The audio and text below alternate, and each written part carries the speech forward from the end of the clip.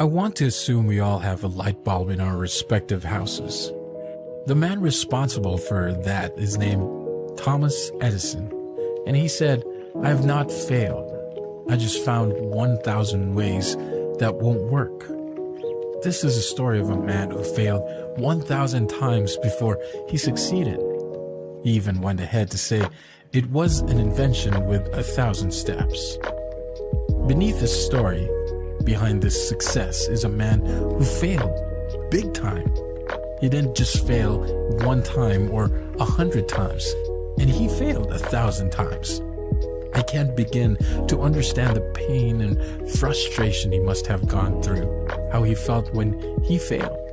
What made him wake up every morning and start again, push, rise from the failure, and succeeded on the 1,000th time.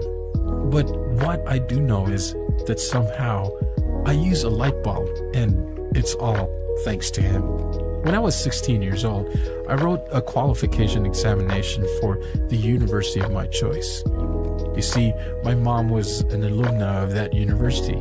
She was very excited that I would be one day attending the same university.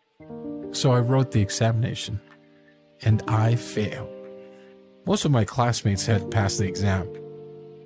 I was among the very few that didn't qualify. My family, friends, teachers were all disappointed in me, although I knew deep down in my heart that I didn't prepare well for the examination. I was still depressed, angry, sad, scared that I was the beginning of the downward slope of my life. Fast forward to the next year, and then I prepared. I read, I studied as I should have.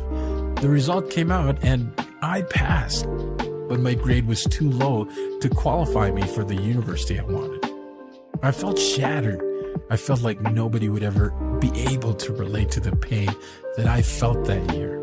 I mean, I prepared, I studied, I read, and I did everything that I knew how to. And I still didn't get into the university that year.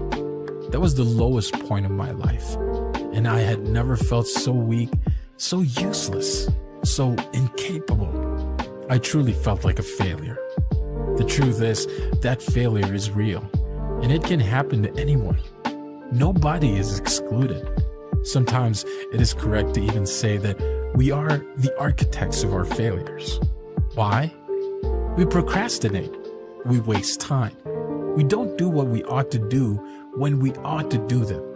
Yes, sometimes we are responsible, but sometimes we work very hard and give our all, burn the midnight oil, and yet we fail. And we can begin to wonder if we will ever be good enough at anything. Today, I want to tell you that you can. You can. And you can. Again, I decided to take the examination to give it my all, go the extra mile. Like Thomas Edison, I was prepared to learn from my past failures and find another way. I realized being a good student wasn't enough. I needed to be better. So I read for more hours, practiced more questions, went the extra mile. I didn't give up. I couldn't give up, not at that point. I had come too far to go back. I didn't think of all the years I had failed. I looked forward to that one day, one result, that one moment that was going to change everything. And I got it. Not only did I do well, but I was also the third highest in the state. So if you're asking, where do I go from here? How do I get here from there? Is there anything I can do to turn this shit around? Or when is the right time? I have an answer for you. Go forward. Put in that extra, fall, and get right up again. Do it.